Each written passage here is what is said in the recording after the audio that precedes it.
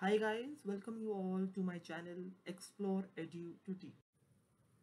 So the new topic in network analysis is the two-port network. We will be basically dividing this particular topic into two videos. The first video is the one which you're watching right now, and the next video will be coming out very soon. So the first part of video will be consisting of the introduction part and the driving point function and the transfer function. And the second part of the video will be consisting of the two-port network parameters. So before learning the two-port network parameters, you should be well defined and you should understand about some concepts like the driving point function and the transfer function. Hence, in this particular video, I'll be taking the prerequisite, you can say, for learning the two-port networks like the Z parameters, Y parameters, the H parameters, the ABCD parameters, and so on and so forth. So let's begin with this particular video. Please do not forget to like, share, subscribe to my YouTube channel and follow me on Instagram. The link is given down in the description box. Also, the complete notes that you're able to find on the particular screen right now is present down in the description box also for free. So please go and download the PDF from the notes and you can keep it with yourself for your reference. So let's begin. So please make a note of this particular video very well. Please download the notes from the description box because it's a very important concept, as I told you. Before we learn the two-port network in the next video, you should know these terminologies and the parameters that I'm going to talk in this particular video. So please listen to it very well and share it as much as you can. So talking first about the introduction. A network function gives the relation between the current and the voltages at different parts of the network. It is broadly classified as driving point and transfer function.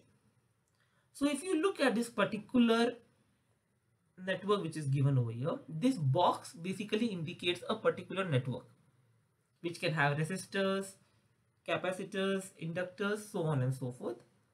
At one part of the port we have V1 and I1, and at the second part of the port we have V2 and I2.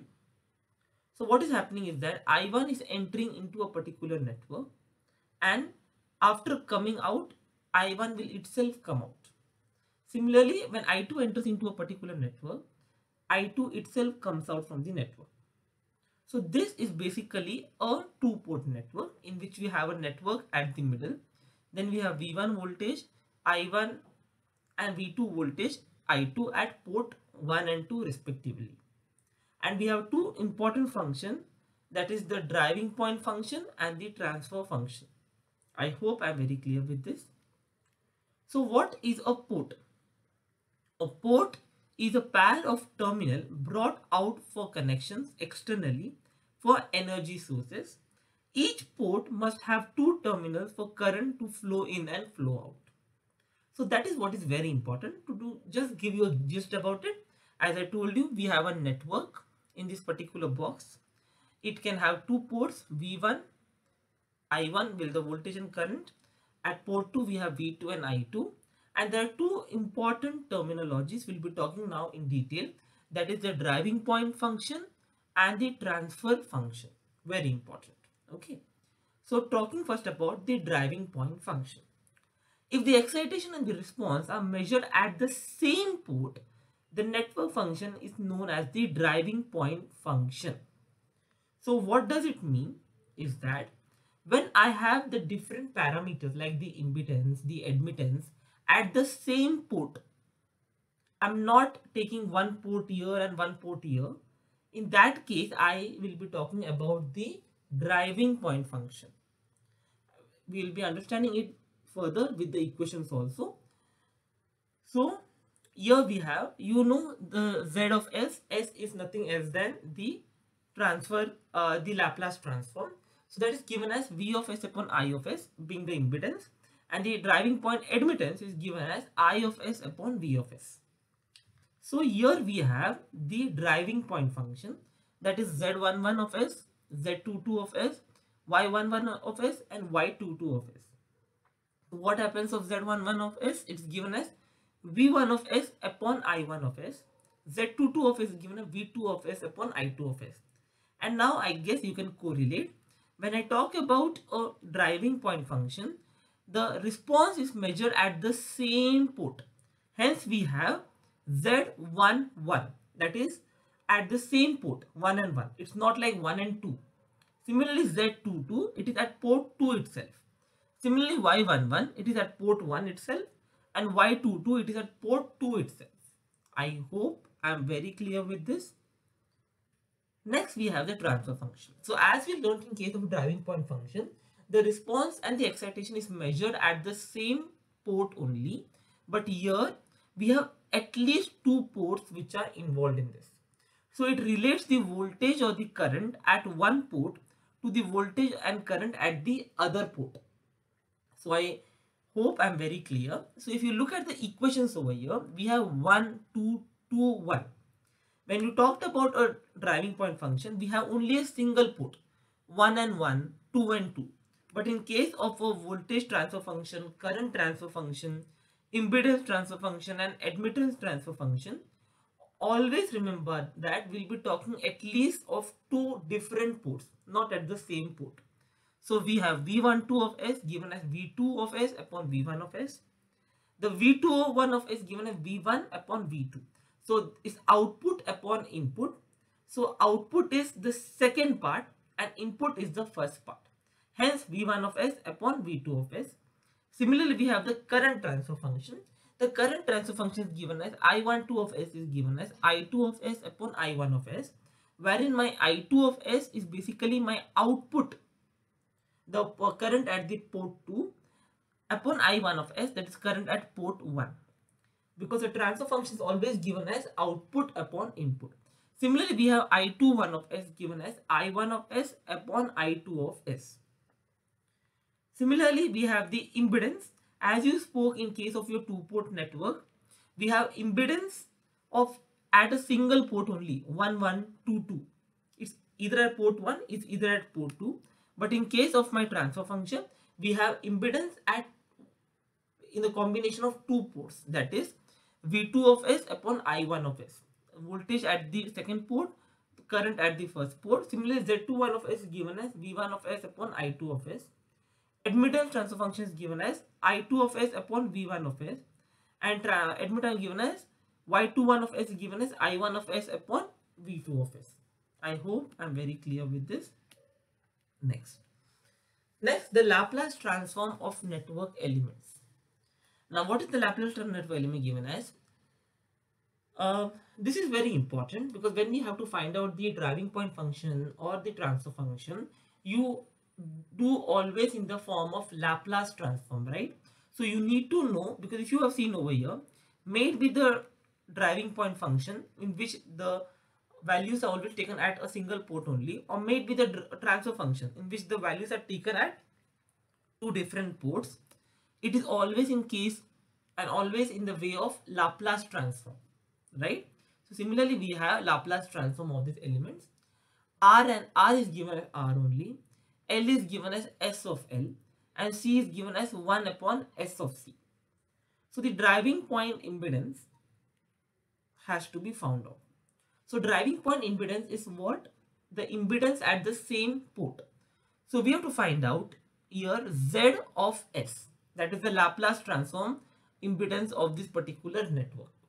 So what I had told you, you have to first convert this particular network element into its Laplace values. It is a resistor. A resistor is always given as R itself. So we have 1 given as 1 only. But an inductor is given as, if it is L, it is given as S into L. Hence I have 2 into S. So the total impedance is given as 1 plus 2S because they are in series.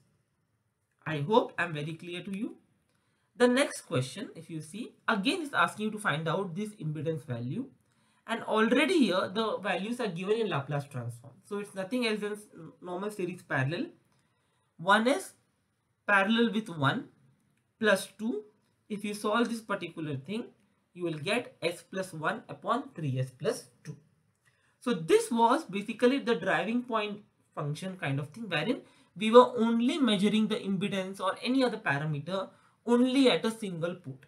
But now we will try to take up a particular numerical in which we are solving the transfer function, in which there will be both the ports which are going to be involved. So here we have this question. Find the voltage transfer function V12 of S for the below circuit. So V12 of S. So if you look at this particular question, it is asking to find out V12 of S. That means first you should break it down. What does the expression mean? It means V2 of S, that is the voltage at port 2, upon V1 of S, that is the voltage at port 1. Okay, now this is an example of transfer function and not a driving point function, because here there are both the ports involved. In the previous numericals, there was only one port. It was only from one port. It was not from both the ports, but in this question, we are going to solve it from both the ports point of view. So if you look at this particular question, we have V2 of S upon V1 of S.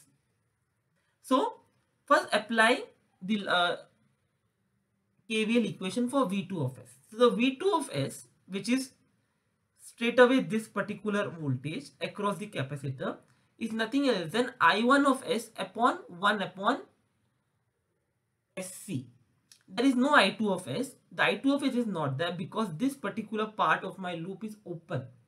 Hence there is no I2 of S. Hence simply I have V1 of S. Hence the V2 of S is given as I1 of S, because the current will be flowing here only since this path is open, and I have into 1 by SC. I hope I am very clear to you. Hence I have got the value of my V2 of S. To find out the value of my V1 of S, again you have to find out KVL in this particular loop, that is V1 of S minus of I1 of S into R minus of I1 of S into 1 by SC. So you will get V1 of S. You will just do V2 of S upon V1 of S. Just do the division, and the I1 of S is common over here. It will get cancelled off, and this will be my final equation. The notes are present in the description box, so you can refer that thing for detailed explanation. But still, so I hope I am very clear. I wanted to give you an idea on how to solve a particular question when it is a driving point function that is only at a single port, and when it is a transfer function wherein both the ports are involved. First of all, in case of your transfer function, break the particular given transfer function into a numerator and denominator format. Then try to find out V2 of S, which is nothing else than the voltage across the capacitor, which is I1 of S upon 1 by SC, and the V1 of S is nothing else than the voltage in this particular loop, that is the voltage drop across R plus the voltage drop across C, and try to find out V2 of S upon V1 of S. This is my value of my transfer function. I hope I am very clear to you. Hence, after this, I have solved this particular numerical. It's a little complex numerical. Please go through it. Okay, I have explained all these steps. These steps are present in the notes in the description box. Please go through it. If you have any doubt in this particular numerical, please comment in the comment section. I will try to take a separate video on this particular numerical itself. This numerical is nothing else than to find out, if you see, the driving point function, and next we have the transfer function. So it's a combination of both the things. So you can apply those same principles which I have explained earlier in the other numericals over here also. Once you understand those particular concept, you can apply the concept over here and solve this particular question. It will have certain application of nodal analysis also. If you haven't watched the video of nodal analysis, it is there in the description, in the network playlist of my YouTube channel. Please go and watch it out. It's one of the most important method.